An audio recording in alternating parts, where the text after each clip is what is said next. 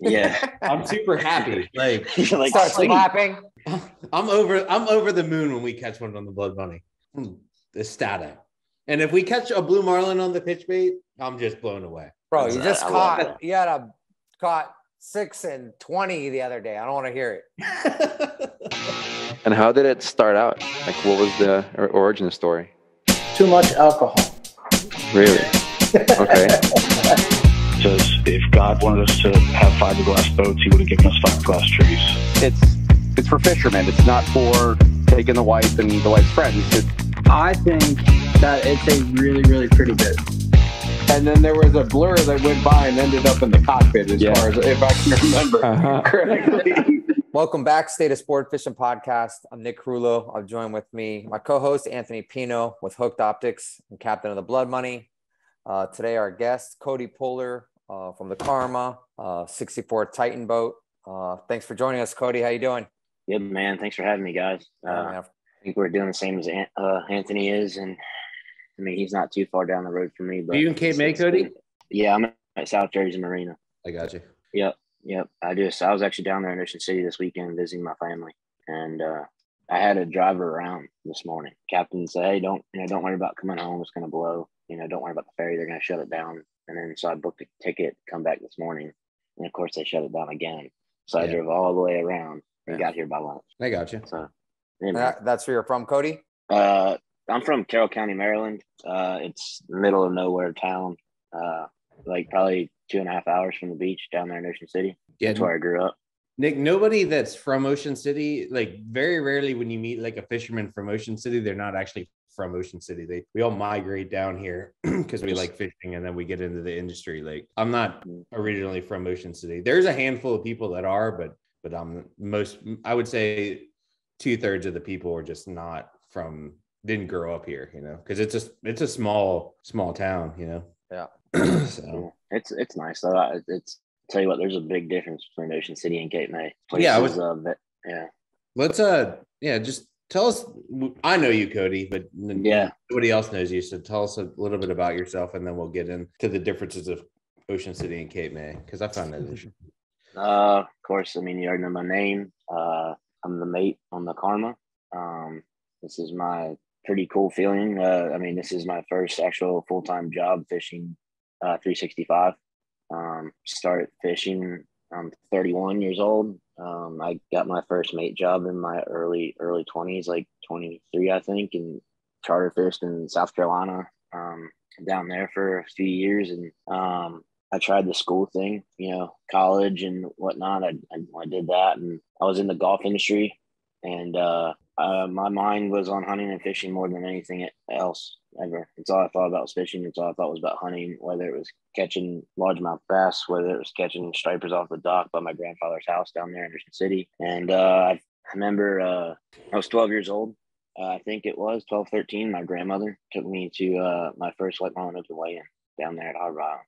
And it's just, it is that week. It's crazy, and you see it and you're like, you want to do that one day. Kind of deal. It'll fuck you up. It ruins you. And I remember what's really cool when I was down there and fishing out of Ocean City is when we left in the morning and you look over and literally it looks like half the town is standing over there on the jetty rocks. And I used to stand over there and watch these boats go. And now I'm going. And it's pretty cool. And like Anthony just said, it'll fuck you up. And I remember calling my grandmother actually and saying, I quit my job today.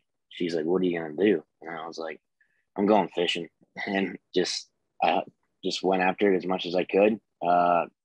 Walking the docks down there. I was living in South Carolina. That's where I went after school. Pretty much. That's where I was working. And I started, like I said, down there in Charleston and fishing down there. I remember seeing, the outlier or full pool, what it was then, and seeing all the big boats and, everybody that goes in there. And the Toller's Cove was, where I started. And I remember I used to be scared to death to go walk over to those docks, go talk to those guys in the bigger boats, because I was mating on a 37 Cabo convertible. I think we went I thought when the boat went 22 knots, it was really, really fast. And Anthony, how old? Sorry to interrupt. Anthony, did you ever go out there when you were like a real little kid, to the weigh-in? Yeah. I can tell you, I remember going to the weigh-in and stuff. But I remember the year I was like 17 and we fished a couple days before. It wasn't like, I was always super into like boats, and like we had a 29 Aquasport when I was a kid. My grandfather had one, and my dad and my uncle, and like I remember growing up and knowing what the White Marlin Open was. And my dad, they would always leave me on the dock because I was like 5 or 6. So like they would come back and they would catch nothing. They'd catch like an 8 tuna, and I'd be like, that was the coolest thing ever, you know? But when I was 17, I fished with my uncle. And I had fished before, like offshore quite a bit before with my uncle, but I'd fished like the Saturday before the White Marlin Open. And we got back, and sunset, they just finished sunset as it is now. And the whole marina was full. And that was what messed me up, was seeing all the boats packed in together. Everybody, like, you know, people pulling in from other places, and everybody, you know, it's a small community. So everybody like knows each other, and you're like, that boat says it's from South Carolina or Florida, but you know, some of the Ocean City guys are like, hey man, how's it going? Good to see you again. You know, and I just thought that was cool that like everybody knew each other, even though they're not like and that was kind of the same way. We used to go to the weigh-in too, but I don't think I really fell in love with it until I saw all that, you know, like, yeah. It was always like an event. Like some people, it wasn't really like a goal of mine until I saw all that. And then I was like, I'm going to be a fisherman, you know? And it was like, 17 is kind of old, like for some people to get in the fishing, you know, like for some. Yeah. I thought when you told me, I thought you were going to say you're going to be like 4 years old or something. No, yeah, I would say that I mean, I remember the boats coming in. We would be one of those boats that actually would go fishing in the White Marlin during the White Marlin Open, but not fish it. I remember doing that one time and just being like one of those people that got in the way in the inlet. That doesn't sound like a smart move. Yeah. Well, that's a terrible idea. We're not Pinot family. We're not the sharpest knives in the box. Yeah. So I remember like seeing all the boats go in and out and the whole line and everything. And my uncle would fish it on his boat and other boats. And I thought it was cool, but when I was 17, I like really fell in love with it. I always liked boats and I would like fishing, but seeing that White Marlin Open was like the reason that I started fishing. You know, I think it changed it. Like I said, it fucked me right up. Like I was going into my freshman year in college, and I didn't think about anything in college except going down there and getting a job. Like after my freshman year, that place, it'll like you just said, I mean, it'll screw you up pretty good. But I remember going, you know, like you know, seeing the weigh-ins and all that stuff, and then watching the boats leave and in the mornings, and like I said, you know, I'm like, man, I want to do that one day. Well, here I am, you know, years later. You are hanging big White Marlin. Yeah, I got lucky. But yeah, I wouldn't change anything for the world, that's for sure. And I remember my family they're like, you know, oh, you're going fishing, like, do you make money doing that? Like, they think like, I mean, everybody in my family is very outdoorsy. My dad's really into freshwater fishing. Actually, my grandfather and I got to know my great grandfather growing up. I mean, to where like I could, you know, actually go hang out with him and do stuff, you know, when I was in high school. And he actually had an Egg Harbor when I was growing up, and a main ship. And so I was hanging out in the boat yard working with my great grandfather. No, not working. I was probably getting in his way or on his nerves, but I was still in the boat running around it. So the whole boating, the whole saltwater thing, it's been around literally my entire life. I mean, I wouldn't have it any other way. Awesome. Now I'm just addicted to marlin fishing. That's all I want to do. So how did you get your first job in South Carolina, Cody? Did you just beat the docks? I actually, one of the guys I worked with on the golf course, his cousin, whatever, you know, second cousin, whatever it was. Yeah, whatever it was. They booked a charter with them. They're in the Cabo, and I got asked to go, and you know, and then we went down there, and I went on the charter again. I was probably like 23, I think it was, and I had a really awesome South Carolina fishing day of like huge mahis that, you know, not like the ones we catch up here in the Northeast that like you could barely make a sandwich out of, but, you know, big mahis. And we're bottom fishing, you know, catching vermilions, and we didn't see any billfish that day, but it was just a really, really fun day. And I was just like, this is awesome. I knew that what was out there, but then when you actually did it, and then there was a father and son that owned the boat, and so they would, I mean, basically the son would be in the pit, and then we literally got done that day. The next day, I called that captain and I said, "Hey," I was like, "Look, I was like, I don't know a whole lot, but I'll try really hard to learn. To like, just I was like, can you take me? Like, can I come with you and help?" And he called me a couple of days later and was like, "Can you fish this weekend?" And I was lucky because I worked like every other weekend. What my schedule was. And luckily I had off that weekend, and I went and fished Saturday and Sunday. And both, what we would do, we would troll on that boat. We would troll till lunch. If it was good, keep trolling, meat fishing wise. But then if trolling was pretty slow, go bottom fishing. And like, I don't know if you guys ever bottom fish in South Carolina. It's pretty on point. Like you're going to catch multiples of whatever you want down there. And it's all good eating too. And that's what I did. And I just tied a lot of uni knots and a lot of chicken rigs and sent it, man.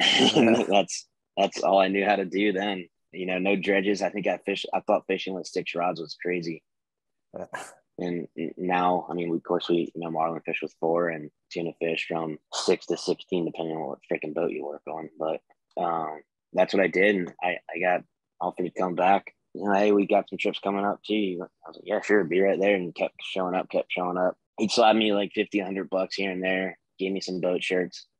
And then it's literally all she wrote. Then it got to the point where I was taking my vacation time from my actual job, taking my vacation time to have off, and then go down the road, How much longer was that till you quit the golf course? It was about a year, because I knew I had to save money if I was going to, obviously save up more money than you normally do. Like I'd, make yourself eat ramen noodles and terrible cheap chicken from the grocery store. I knew I was going to, I'm going to quit this thing. Long-term goal was fish, 365. But when I got lucky and I met some people, and I actually started fishing, full summers. And then I would go out west to Arkansas and South Dakota and guide waterfowl hunts.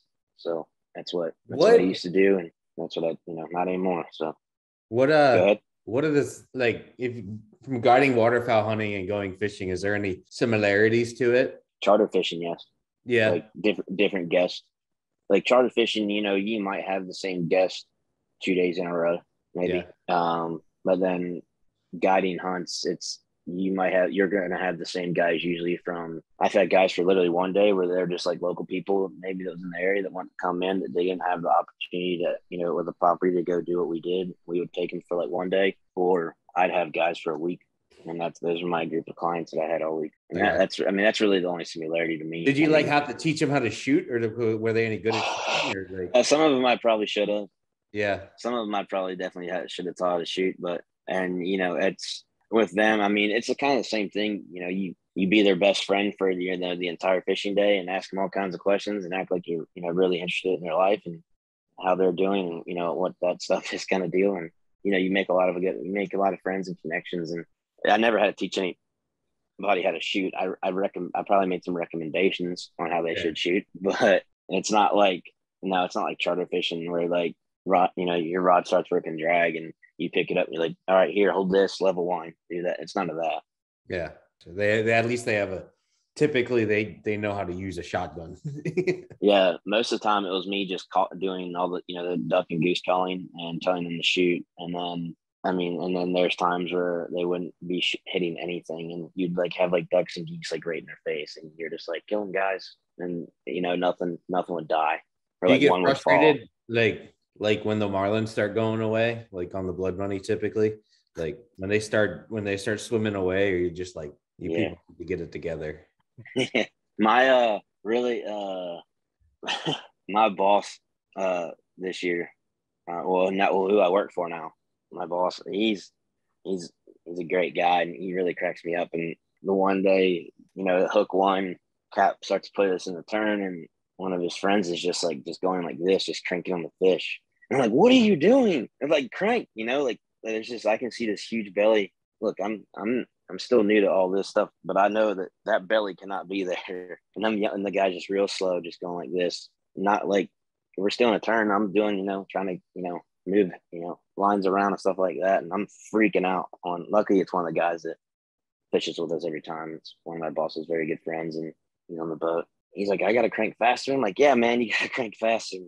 Then I like later on after the trip, I went to my boss where he was sitting out on the mezzanine. We're just sitting out there hanging out. And I was just like, hey, I'm sorry for yelling earlier. I'm just really excited. You know, of course, you know, I want to catch every single one. He's like, no. He's like, you keep doing it. Your intensity is just fine. Don't apologize for nothing. And I was like, okay, cool. So yeah, you do get really frustrated when they go away. Like Nick, especially this year. Yelling around. I'll tell you what, one of the good. You can't let him go away this year. Like you were gonna you could miss it was so bad up here in this year, Nick. Like if you missed two, you weren't seeing two more, you know, more often than not. Like, oh man, we just went over for two. That's it. One of my Pack them up. Fishing. Yeah, pretty much. Fishing has not been good this year. And obviously up here, my boss, he has this saying now. It's pretty funny. He's like, I feel like, you know, when we just whip out the bottom rods or like, you know, the electric rods that go like, you know, tile fishing or sea bass. He's like, I feel like we just gave up. And I don't like giving up. Do you? And I was like, no. Yeah. So just troll till it's over, you know. And we don't have that option on the Blood Money. We have no electric reels other than the dredge reels. Yeah. Well, I mean, we had that too, but I remember those are the only electric ones we have on the Kaarmaa. But break down your dredge, break your A-frame down, get out your bottom rod, screw your bottom rod on, change your spool, and go bottom fishing. Just like, damn it, you know, like come home with something. But I tell you what, one of my most fun days, and I'll never forget this year fishing. The fish were biting. The Canyon Lady was doing really good. This is probably a couple weeks ago out there, the 450 square. And like, you know, the White Marlins are there. Like they're probably the most fish that anybody's seen up besides those guys in Nantucket and up there, which I hear about that stuff all the time being up here. But we went out there. My boss, he's like, all right, we're going on an overnighter. And I'm like, okay. Boss man shows up. I think we left at 1 o'clock. Literally 15 minutes after I had lines in the water, I missed the white one immediately. I was so mad. I missed it. And I was like, good grief. 15 minutes in and I missed. Like he just dog bones me on my right long. Well, long story short, my boss was the only one that came on that trip. So it was myself and my boss. We stay out there stay out there every night, put some swordfish rods out, didn't catch anything, start fishing the next day. And basically say, I guess, 12 hours of fishing, of actual fishing, 4 for 12 on White Marlins. And I saw all 12 of them. And I'm embarrassed about it, kind of, but not really, because literally it was just me and my boss cockpit, and he's, you know, doing better and learning. He's Is he really wanting to learn. Cody? Not. He's always had his own boat. Uh-huh. He had a 58 Donzi before this. I think it was a 58. He had a 58-foot Express. But he kept down there in Stewart during the winter, same thing. But this is like, we are basically like a brand new program. This is his second. Steven Castellini. Oh, I know Stevie. Yeah, gotcha. Yeah, and he's awesome. He's great. I love working for him, and you know, I got a great captain and great boss. But going back to that day, I was like, I'm sorry, Cap. Like I'm like got like 2 rods in my hand. Like, that's never a good thing. No, it's never not a good thing. One's on here, and I'm just like, and then like, you know, you put one down and you try to mess with the one, then your flat line gets hit, and like I literally see the whites on both my flat lines, and I was just like wanting to pull my hair out, and then I kind of just laughed about it. Come home, spend all that time out there, and you saw 12 white ones, and I get to put up 4 flags, and I was so mad that, you know, I wasn't putting up 12 flags. You know how it goes. But then I look back at it, I was like, you know what though? I was like, that was cool as shit, and I had it was one-on-one time with the boss, hanging out, having a good time. Him and I fought a double together. That was, you know, cool. Not too many people, you know, do that.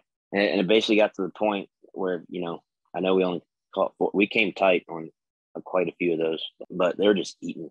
No teaser bites, nothing. Just knockdowns every time. Yeah. They're just hungry. And it was the Canyon Lady and us just going in circles around each other. I mean, I think that day between all of us, I think we probably saw 30-some fish. Wow. Just you 2 guys out there? Yeah, that was it. Wow. How many they catch? I think they went 9 for 11. But that's a bit better. Yeah, sounds pretty good. But they had a full crew, and they got, you know, he's old Jamie Diller. He's got 2 pretty good mates and they got a good crew. And I was like, I didn't want to call him and ask him because, you know, I got Nick's number and be like, what'd you guys do? They had, I think the one day before that, they had 9 before like lunch. Wow. Those guys go down to Palm Beach too, right? Saying that Yeah. that brig. Somewhere Stewart, Palm Beach area. Yeah, those guys are, I mean, I talked to Jamie a lot. He's a fucking nut, but It's a custom boat, right? What custom boat yeah, is that? that's a 65 Scarborough. It's beautiful. Yeah. It's That's a badass. Scarborough Senior, right? Yeah, one of the older ones. Yeah. Yeah. Because the Ricky Jr. boat, I think it used to be the Dem Boys. The 62 is our dock partner, and they look totally different. And when you guys come down to Stewart, you guys do some sailfish tournaments? The boss, he definitely wants to, and I want to because I fished all those Stewart tournaments before when I was on another boat down there, and they're really fun and enjoyable. But I think the boss man, he's a tuna guy, loves tuna fishing, and like their entire crew, it's Jersey, man. It's literally tuna, and then there's me Tuna and my is life. captain. We're like, yeah, pretty much like tuna bars, tuna, big eyes and all this stuff. And I'm just like, and I was like, man, and I was like, it's so weird coming from Ocean City. We get excited about tuna fishing. I do. I'm definitely not too good for some tuna fishing. So like, I mean, trust me, I love, and I was like, look, I'm not biased, but I like last year we had two or three good tuna trips. Tuna fishing last year was 10 times better than it was this year. Ball fishing last year was 10 times better. Yeah. literally 10 times better. Man. I mean, even and like I remember when we took a couple charters last year, we were done. Had those trips and we're done by 12. You know what I mean? Like the box is full and you're done, and that's fine. I like those days when you're just getting covered up and just it's chaos. But days when we get 20 White Marlin diets every day, but it ain't happening. But then no, but.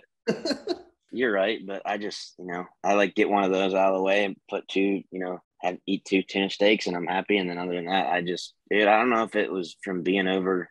I remember when I was first started fishing up there in Ocean City, Anthony, and where I first started over there. I was working on the Killing Time, but I was working for Norton. Yeah, and I remember standing over there. And I would just see all you guys from Sunset just come in and just look at all the flags and all the riggers and everything else. It's like, I need to be over there. And that's all I want to do.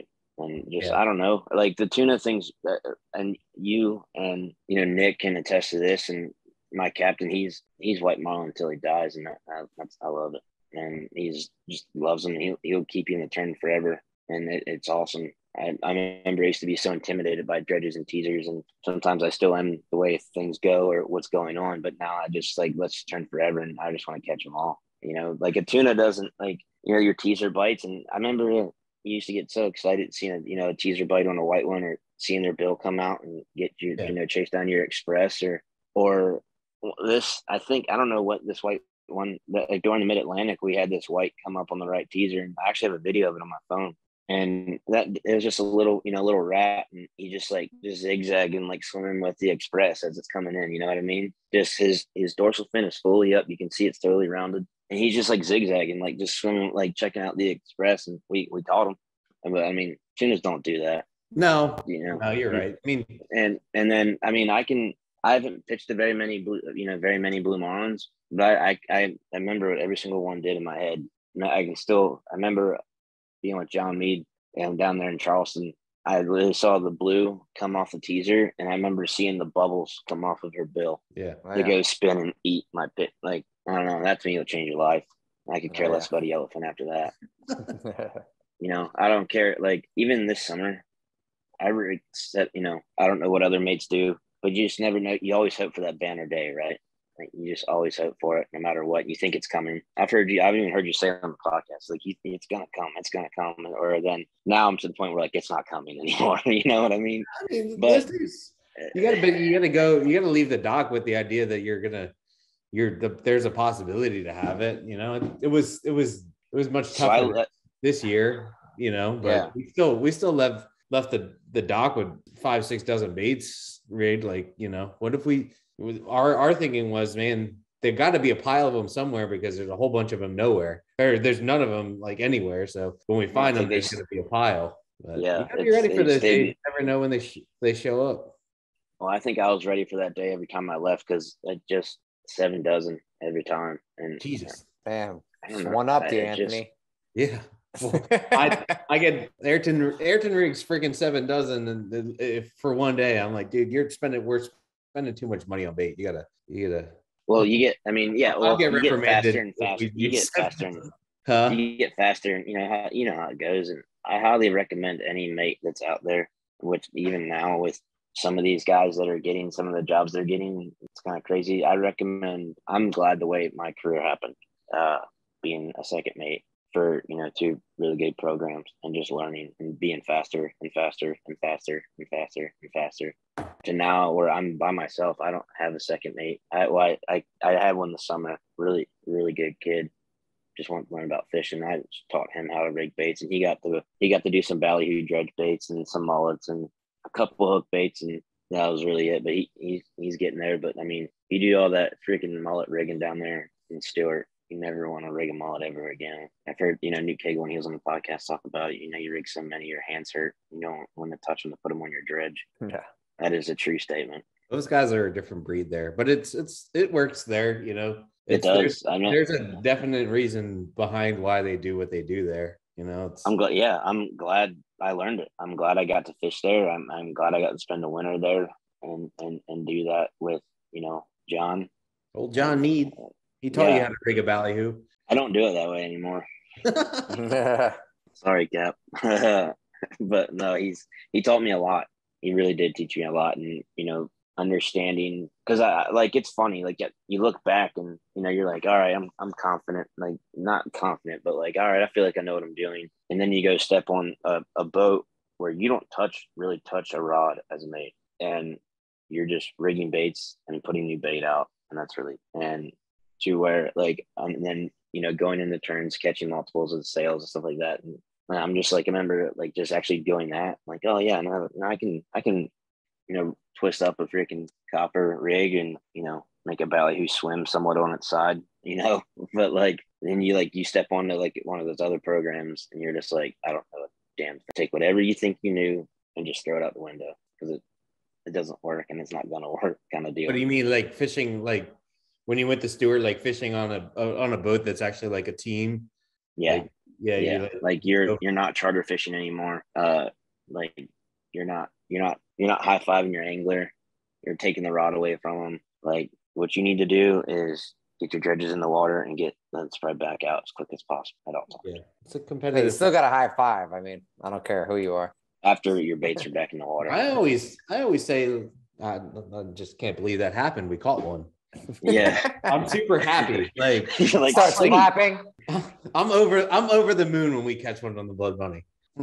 Ecstatic. And if we catch a blue marlin on the pitch bait, I'm just blown away. Bro, you just caught 6 and 20 the other day. I don't want to hear it. Yeah, you had a really good day. What are you talking about? It was 2 days, but yeah, I mean, but yeah, You caught more in 12 hours than you did the whole season. Yeah, I mean, yeah, but yeah, you gotta be. How many, Anthony? How many white marlins have you seen this year? Do you have them written down? I mean, we've caught 50. He's got them on one hand. We caught 50, 52 or 53 marlins all season. So I mean, I would say it was probably like, I don't know, for us to catch 52, we need to see 100. So yeah. I mean, there was a couple days our ratio was atrocious this year. Like last year, I mean, we caught 91 and we probably only saw like 150. But you got top boat last year, didn't you? No, I was second at the Ronnie Fields. So. Oh yeah, shit. Sorry. You hear that anger? Didn't throw me throwing salt in the wound. Yeah, so it's okay. Yeah. Hey, I think we were right there. I think. Yeah. Well, of course, it's always those boats and Gary. Was that?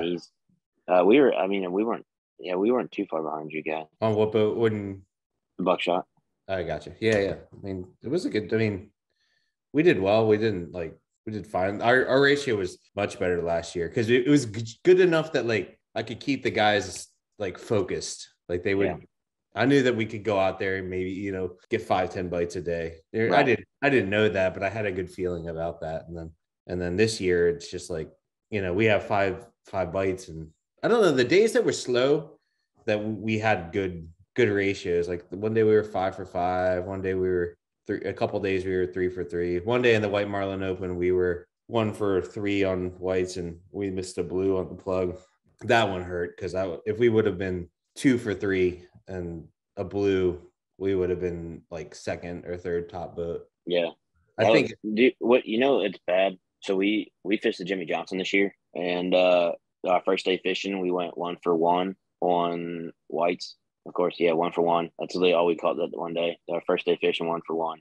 Didn't catch nothing. Like our second day of fishing, third day of fishing, we went 2 for 2. So we caught 3 whites the entire tournament. We finished, I think, 6th overall in that tournament.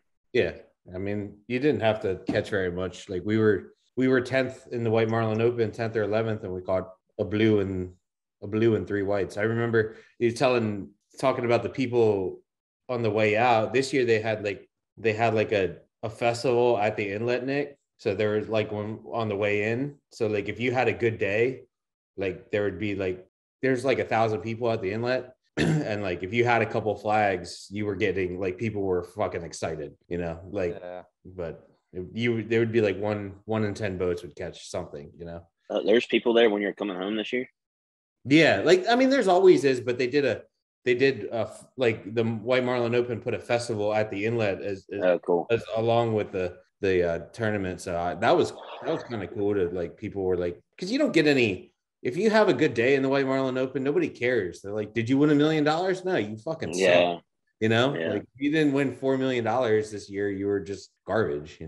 We didn't. I was actually pretty upset. I mean, it all worked out this season, but we were all across, going to fish everything, the Open this year. I basically the first, that month of August for me, my schedule was going to be the Open and then fish, the White Marlin Open, Beach Haven, the White Marlin Invitational up at Beach Haven, and then finish Beach Haven and go into the Mid-Atlantic. So I was fishing 3 back-to-back. And, well, long story short, we had some engine problems, and we actually had some crack liners on the starboard motor. Eventually, it should have been found a long time ago. It was a long story, but we got her fixed, and we didn't get to fish the tournament, unfortunately, but went and fished the Beach Haven. That was terrible fishing, and of course the Mid-Atlantic. So yeah, let's talk about that. What? The Mid-Atlantic. Oh, the Mid-Atlantic was good, yeah. And then you got the win. Like so, yeah. How was that tournament? I mean, walk us through. I mean, just want me to do like fish. Oh, so actually, you have good fishing, like in general, or no? I got you. Not at all. I actually have it written down here. Let's see. That's a good trait. I don't write nothing down. You don't? I would have figured you definitely wrote things down. Oh, here. It's kind of cool. This one I might throw out. I mean, I might save the month that last week of August and throw everything else out because I mean, I write what I do every day, or if I write, what I did that day or what I need to do because I'm captain. You might tell me. You write stuff down, Nick? Do you write a lot down? Yep. Really? I mean, I write what we catch down, but that's about it. Like, yeah, I don't know. Unless if I start writing, things I do, then I can look back and because I forget, and I'll just look back and I'm like, oh, that's what I did that day. Or do you think it? I mean, do you look back on them typically? Yeah, like especially like if random maintenance stuff. I'll know when I. Oh yeah, yeah. I'm just talking about like a fishing thing. Oh no, and I write down. I'll write down fun fishing days. I'll write we caught cock. Yeah. But do you write down like the wind direction, the sea temperature, or like that stuff? Like, well, I mean, if it's good, I'll write like what the condition was. Yeah. I'll write, the moon, the tide, and the wind, and things like that, and then like a year, then the following year I'll look back and I'll kind of look at it and be like, all right, well, similar condition, maybe it'll be good again. Yeah. Yeah, that's more thing that I've hearing. I know other captains that wrote it down too, and like the conditions and stuff. And I just kind of like I've been fast forwarding to my winter season. I'm Nick. I'll be joining you guys down there. Obviously, down there in Stewart. The boss likes to kite fish, and I put a kite up twice in my fishing career, and that was in Ocean City with yummy flyers and fang hooks catching yellowfin tunas, which was really fun. But excited to get on the kite fishing thing this winter for a little bit before we go to the DR. But anyways, nice. all those conditions that I hear, Yeah, well, hopefully, like there's conditions that, like I hear you guys talk about. I don't know, I don't understand it. I ask my captain questions about it all the time, and he's literally like taking out a piece of paper and drawing how the kites work, and then where's that thing? You don't or you don't south somebody, like cut them off or whatever it is. North somebody. That's what you're North supposed somebody. to do, isn't it, Nick? Yeah, but yeah, well, it's just neat to me. I'm excited to learn about that a little bit more. But anyways, I got my Mid-Atlantic week written here. All right, Monday was day one of the tournament. We fished that day. I have written down no bites. Tuesday we laid. That was our first lay day. I remember Cat wasn't real happy with how he felt something. Didn't like something. He dove that day on that Tuesday, and we hauled out Wednesday morning on our second lay day and got brand new cutlass bearings. Oh, wow. Did it fix it? Did it fix the vibration or whatever you had? Yeah. We had I don't know. There's apparently these ones that are supposed to last however many hours, right? Yeah. Or something now, like the new fancy ones. Well, they didn't last. I think they lasted almost like 500 hours less than they're supposed to, apparently. Wait, which ones? Can you? I don't remember the name. If you say a name, I probably. The green one? Are they green? Yeah. Yeah, the crypto quiet ones. Yes, Yeah, those ones. You have those, Anthony? No, I just the regular rubber ones, man. I don't know who makes them, but the brass and rubber ones, the old substance. Yeah. You change them once a year and off you go. Like ours are. We didn't even change them. We're still on the same ones from the DR. Like our shits, we're ready. They're about worn out. So have you heard people switching to those crypto ones? Yeah, I've heard people switch to them, and I can't say it. I don't know enough about them to say whether I like them or not. But I know, I don't know much about them, to be honest with you. So I'm not gonna. That's what they lasted 500 hours less. Yeah, Cap. He's very, very. I think he's 52. And I'm pretty sure he's been around boats since he was 1. Yeah, Steve's been around. Yeah. I've learned a lot from him. I really enjoy it. He's always teaching me something, and it's really cool. But anyways, Nick, to answer your question, he wasn't a fan. And he's like, because basically he dove. I know how you captain. Basically just like driving your truck or your vehicle every day, and you drive it every day, and when something's not right. Right. Yeah. And he's like, you feel something? I was like, I don't know. I mean, I don't want to say yeah, and I don't want to say no because I really just don't know. I mean, I was like, nothing really feels out of the ordinary. He's like, just something ain't right. And that first lay day we had, he dove. He's like, we're hauling out. I said, okay. I didn't ask any questions. Damn, that's cool. I like that move he did. He dove down. He probably saw him wore out or something. Oh, you can move it. You can move the shaft. Oh, yeah. Wow. That's how I tell. Like when you pull the props off, you shake the shaft. If you got play in it, then it's time. Like that's. Well, he shook it with the props on. Oh well, that's probably. Yeah, and so basically, we hauled out. He's like, we're gonna haul out tomorrow morning, and I was just like, is it that bad? And he's like, I want new cutlass bearings. And I was like, okay. And then also Nick, do you have what bearings do you have in the wire transfer? It's the regular rubber ones. Yeah. I love it. But when I was going back in the water the day I was leaving the yard, those green, the crypto ones had just like rolled out, and the guys at the yard had just got them, and they're like, "Oh, we're putting in these in the next 3 boats," and I felt like an idiot. So I'm like, "Oh my gosh, I'm going back to the water. I don't have these things."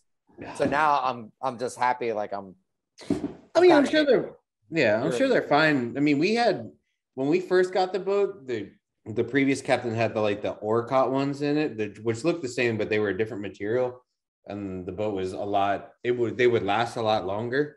They were straight Orcott. I believe, and I'll have to figure it out, but I believe the crypto quiets are like a different combination of Orcott and something else. And yeah, they're made of something. Yeah. He told me, I can't remember what it was, but it feels like carbon. The problem with Orcott bearings is they will literally eat your shaft if the boat's not moving. Like if the boat sits for a long time, they will eat into the shaft and pit. But I guess those crypto quiets were like the happy medium between the old rubber ones and the regular the Orcott ones. And I just was like, let's just I felt like the boat was a little loud and rumbly when we had the Orcott bearings. So I just switched the old, I believe it's Tides that makes them with the old rubber ones. I I remember he got his hands on something and he didn't. He was just on. You could see it in his eyes. He was on a mission. He's like, "We're getting this fixed. And we're going back in the water." And when actually after we popped them off, put the new ones on, we hauled out at like 5:30 that morning over there at Canyon Club. We're back in the water by like I think 7:30. Oh wait, and hold on. And then was the next day when the one you caught the fish? We saw 4 the next day. And one of the ones we caught, yeah. So it was, and I even thought about. Could you tell Steve, like, was he more confident after you took the boat for a sea trial, and then I'm sure. Oh yeah, it's like he got like his swagger back. Like how he's like Nikki. he's quiet. How much does that sort of stuff play into you? Like if the boat doesn't feel right or something like that? Because I don't know. I've been. For me, I'll lose my mind. I am like super weird. If I like hear something, I'm like, that's it. Or might as well just go back to the dock.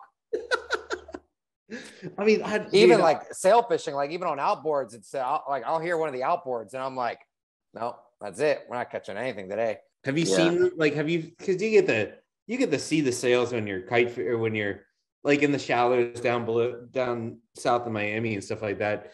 Do you see them? Do you feel like you can see a difference in the behavior with one boat to the next? Yeah, I mean, sometimes, like I said, sometimes you don't know what it is. Maybe it's just a day. Some days, like you see them and it's like they either see the boat and they kind of like fade off away from you, or, they'll like swim through your spread and they like, they don't eat anything. And you're like, what the fuck is that? Bird. I've been on a lot of boats. I've been fortunate to be on a lot of boats, man. And like some like down home Carolina boats and that are rumbly and vibrate all day. Yeah. And like we were like some of the days we would get them, and then I get like, if there's something like, if I've been to wheel and there's like a real vibration, like that's going to affect the performance, I'm bothered by it. But like, I feel like my cutlass bearings are worn out, but if right now, like on their last leg, it's the end of the season. So, but if I were to go fishing, next time we have a weather window, we didn't catch a fish, I wouldn't blame it. Like, I wouldn't be like, it's a cutlass bearings, but I know people that do. Like I've seen, one of my heroes, Johnny Duffy, he'll throw propellers in the trash can, They're done. Don't like those. Like, nope, not these ones. Yeah. Yeah. I love that. Hey, if I had the money, I'd be doing the same thing. Yeah. Fuck these ones. Yeah, but definitely. That's so interesting, Cody, that you said like he immediately got confidence back, because I think so much is mental, but if you don't feel like you have all the all the right stuff, it'll throw somebody off, like Nick for says. sure. Because I remember it was that one of our guys on the crew, he was staying on the boat for the week during the tournament, and then Steve and I came and he went over there with us, and we changed them out, try to help get it done as fast as possible, right? Because we don't want to be out of the water. We're fishing tomorrow. I got to rig bait and do all my stuff and go through all that, whatever. Hurry up. But we can't got back in the water, and then I'm not sure if you're really familiar, Canyon Club, and then South Jersey. There's like where you go into like basically the Delaware. I think it's the Delaware Bay, whatever it is, the back bay that's up here, and that's where like you just kind of do like it's like a drag strip pretty much. Yeah. That canal is right there. And like he immediately just like started pinning it up, and he's like, "You feel that?" And I'm like, "Yeah." And I'm like, he's like, "That's so much." He's like, "Much better." And I'm like, "All right." Like, okay. And yeah, he was definitely in such a better mood. And after that, like you just said, and I could see it because he's like I said, he's very quiet, and like you can just see it on his face. That something's bothering him. I'm just like, But we got it fixed, but ran well. And that next day we went, we saw 4 whites. One of those whites that we caught was actually, it was a beast. It was huge. Wait, back on what we're saying. Thursday. Anthony, we were running out like last trip in DR, and I'm like, it was like slick calm, like the most beautiful day in DR. I mean, anybody had ever seen. I'm like, man, I can't believe this. This is like ridiculous. And running out, and all of a sudden, like out of nowhere, I felt like a little weird vibration thing, and I'm like, what the fuck was that? And I like immediately pull the boat back to neutral, make my mate jump in the water. I'm like, there's something in the wheel. He jumps in, he's like, there's nothing in the wheel. I'm like, nah, I don't know. I'm like, we hit something, or I was like, something was weird. I don't know what it was, but like I'm like, I get crazy. Yeah. I mean, I've had that where I'm like, you get something wrapped up where you hit something and you're like, then you throttle back up and it's like, is it okay or is it not okay? No, then you get in your head because then then you're like, oh, I'm like, oh my, it's it's 1 degree hotter. It's fucked up. Yeah. Oh, we could do a whole podcast on that sort of hocus pocus. That's for sure. What I do now, I've been I drive home a lot. That's kind of like what him and I do. He drives out, I'll drive home, kind of deal. And then so I've been, obviously learning more and more of like, what load we're at, and learning all your numbers on your screens and stuff, and I just sit there and stare at them. And then like there's times where like even me just being like new, just driving. I mean, yeah, I'm an autopilot, but I'm still like just staring at the numbers, staring at the, staying awake, driving home. And like once something moves, like one time, like something goes from 170 to 171, I'm just like, I'm like, hey, is that all right? He goes, yeah, it's fine. Don't worry about it. Okay, cool. I'm sure at, the day. You'll get to a point where you're like, yeah, somebody's like, there's an alarm going off. I see it, and you just be like, don't worry about it. Ignore it. Let's go fishing. Just hit the little sound button and turn it off. Yeah. I learned that.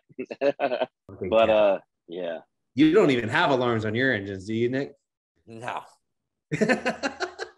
What's in that boat, Nick? Nothing. Original wire transfer. Original MTUs. They're called 183s. They're like, okay. They're like tractor engines. Oh wow. I can't complain about this boat because holy smoke, she's quick. Yeah, the C32 8-series, right? Yeah.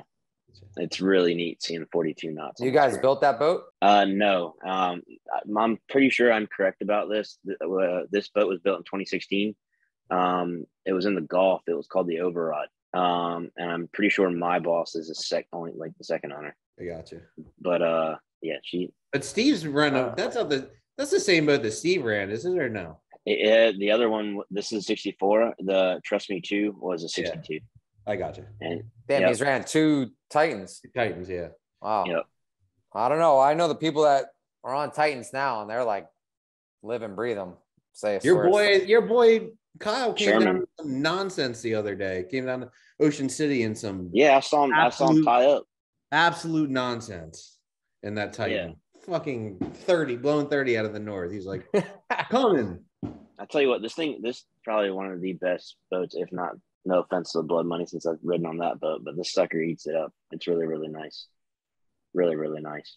Like you think, like, you guys, when you're like, you feel like you're going to like hit like the pothole, what I call the pothole, like when you're coming off a wave, it just is like a little spring and just keeps going. Like it doesn't pound. There's none of that, nothing whatsoever. And I mean, we fished in some pretty rough stuff, but it's a beautiful boat. I'm really happy with it. Nice. I'm pretty lucky how I feel about it. It's awesome. It's a fishy boat. Only thing they cut on this boat though, he like cut the transom. So if you look at Three's Enough, Kyle's boat, if you look at his boat, the transom on that boat, his transom's way higher. And then on the other Titan, if you look at, it's actually pretty neat. The Crisdale, Three's Enough. Three's Enough was right next to us during the MidAtlantic over in the marina, but then there's Crisdale, and then the A knot or a knot, however you say that, which is actually the old Trust Me 2, Anthony. I don't know why he did it, but he cut the transom off. So we go in reverse. I have like, once we untie to go fish, I literally have these things that plug my house pipe that I put in there every single time. Or I'm always thinking about doing that. I think every boat should have that. So much water. As soon as it's like, if we went into reverse without them things, I'd get wet immediately. But I mean, even now, it's still not that bad with the lower transom, but it's cool. It's sporty. I like it. But I mean, she caught a winning fish, so that's pretty neat. So all right, so you saw 4. We saw 4 on Thursday. Yeah. After you changed the bearings. And then we really got way off track there. But yeah, we saw 4. And actually one of the fish we caught on Thursday was huge. It was probably the biggest white marlin I've ever seen in my life. Why didn't you kill that? He bill wrapped himself and chafed off. Like to the point where like my gut, like I remember talking to my tower guy and I was like, hey, I just got bit because I'll stand behind both the longs and have my hands resting on them. I was like, I just got bit. What's there? And you guys see anything? No. And then this thing jumps, and I was like, oh my God, that's not a blue marlin. And it was, the biggest white marlin I ever seen. Long story short, he got himself bill wrapped, and he came off. Oh well. And then Friday, we were fishing up in the Linden Coal, and one bite, one fish in the boat. And he came home, and it was. I tell you what, when I look back at it now, I have on my phone. I watched the whole fight, and I think the fish jumped like 5-6 times, really, really lazy, and we weren't even sure if we were gonna kill it. I knew it was a nice one. Like, I'm like, that's no rat. Like, that's a good fish. And on the side of the boat, that white, even if you look at it in the pictures, it looked like he, I mean, if you're gonna speaking about the gym, it just looked like he skipped leg day. His head and his belly was really, really big, but then he got really skinny in his tail. And I was like, that's a nice one. And my captain and I were talking about it, and I actually, on the side of the boat on the bright work, we took electrical tape and measured out, 69 inches is what it had to be to kill it in the tournament. And I basically, it was a little 6-minute fight. I didn't gaff him. We didn't do anything. I just, one of our guys on our crew had one hand on his bill, and I flicked the leader off my hands and reached over with both hands and just yeeted him into the boat. And then once he measured him, I think it was like 76 inches is what it was. Good God. That's a big one. 76 by 25. You didn't think he was big when he jumped? 76 inches?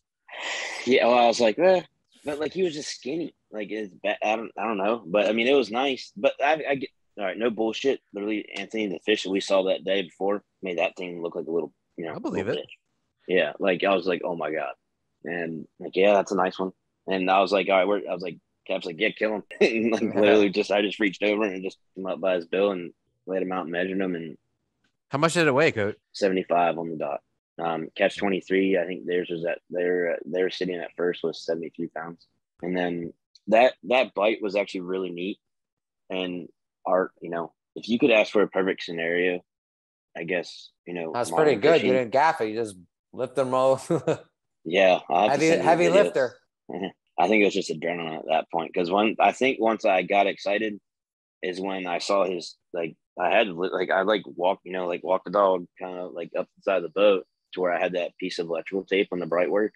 And I looked back and his tail was like way past it. So I was like, oh, he's got to die. You know what I mean? Like, I was just, and then it's like, I was telling you before the podcast, it doesn't feel real, but that again, what I was going back to was the bite is that he showed up on the right dredge, took the right dredge away from him, came up to the teaser, and literally everybody on the boat, all of our guys, it was just perfect scenario. Someone was on, everybody, get, right flat, left flat, right flat covered, left flat covered, left long's covered. I had the right long in my hand. You're not leaving, buddy. And he faded off the teaser. Obviously didn't hit the right flat, and I caught him on the right long, and he was leaving. I actually had the leader, and I had a hooker head on it. I have the leader, the hooker head, and actually it's kind of gross, but I don't give a shit. Some of the ballyhoo is still in it. It's hanging from the rear. It's hanging from the rear view mirror in my truck. Gotcha. But I had it. It's something you dream of. That not gaffing it probably won you the tournament, because I mean, I don't know if the 2 pounds, man. Yeah, catch 23 gaff their fish or not, but 2 pounds is 2 pounds like that. And with a fishing like this, like it all matters, So that's that was smart. Yeah, I was. I mean, don't ice the fish and keep it as natural as possible. And we killed that fish at like 11:30. Yeah, and kept fishing. And I just kept like checking on it and like kind of like touching it, to make sure it wasn't dry. Yeah, I knew we might have had a chance, and I didn't want to. I played sports all my life. It ain't over until it's over, kind of deal. And I think 3 whites were killed. Like 3 whites were weighed in that day, including ours. The one white got in there before we did, and theirs didn't qualify. And then we weighed ours in, and then we're at 75 pounds to take over first, which was I couldn't believe it. What feeling I'll never forget. But then there's I forget what boat it was. They were behind us, and apparently they had a white, and they didn't make it either. Basically, 10 minutes later, the scales closed, and we got to saddle in the mid-Atlantic with a white marlin. Pretty cool. I'll tell you what, it's really, really cool. That is the emotion, I guess, and like once we found, I mean, you can see it. I don't know if you've ever seen the video, but when that Chris Booth, the weighmaster up here, said 75 pounds, like, I don't care. I just had tears just start rolling out of my eyes because, you just took first place and the second one, not even the second, one of the biggest bill fishing tournaments, not even bill fishing, but you're going to try to kill something in it. But like, you're going to win, taking first place in that. And then what really got me is seeing how fired up Steve was and how excited he was, and to get, hug, give your captain a hug and just be like, fuck yeah, buddy, we did it. You know what I mean? Like, it's something. It's a good feeling. Definitely hard to replicate that. Yeah. And what's that night we got back here, and even my boss and our crew was like, you can breathe now, Cody. Like, you can breathe, whatever. And my phone went nuts, and I called my parents and told them about it. And I got to hear from the first two people that called me were the last two first mates that I worked underneath as their second mate. It was really cool to hear from them, and, text messages from previous captains that I worked for. And that night, I didn't go out that night. I didn't get hammered or none of that crazy stuff. I think I left the boat at like midnight, and I went home. I have a little apartment up here in Cape May where I stay, and I just laid there on the couch and stared at the ceiling. It's unreal. That's awesome. Don't forget too, and since you're like the first guy to wear one of the teak shirts on the pod, yeah, which we haven't talked any of the Billfish stuff, at least part of our gear, but that's a newer gear.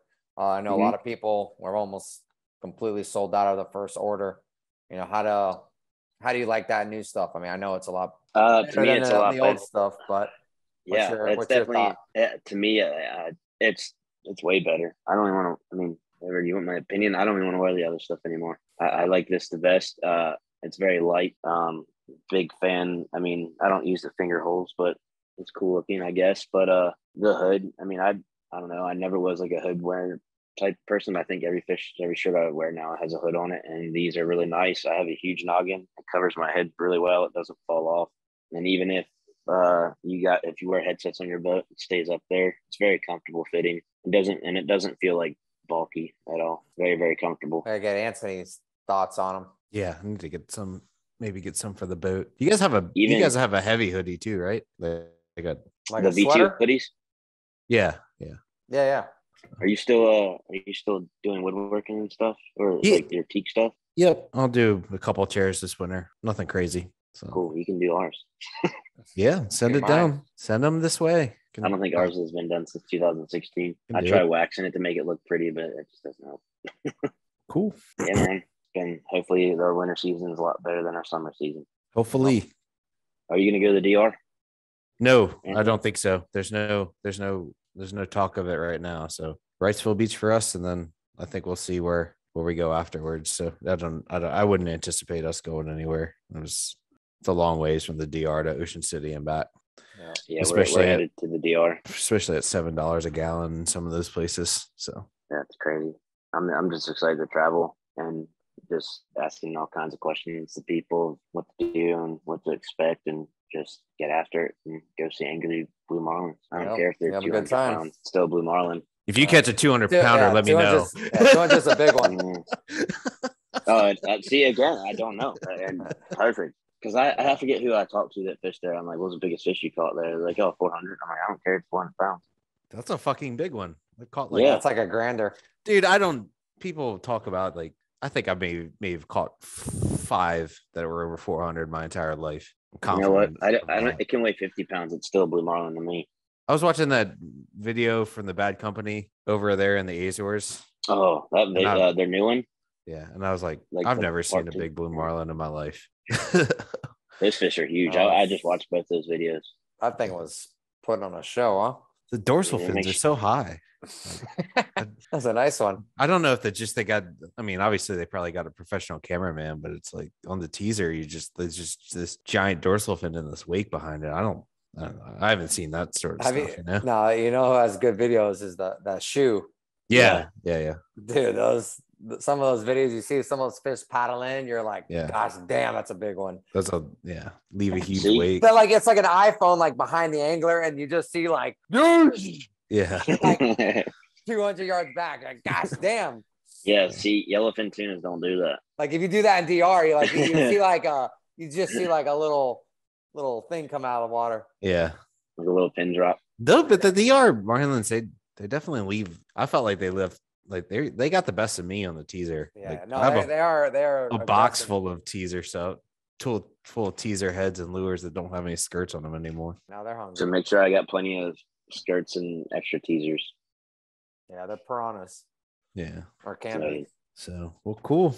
Well, thank you guys for having me. Yeah, thanks, Good Cody. catching up. Appreciate it. Congratulations, man. Happy Thank for you so much. Well, Thank thanks you. for thanks for joining the pod. Billfish gear. Thanks for wearing the new T gear as well. And also check out hookedoptics.com.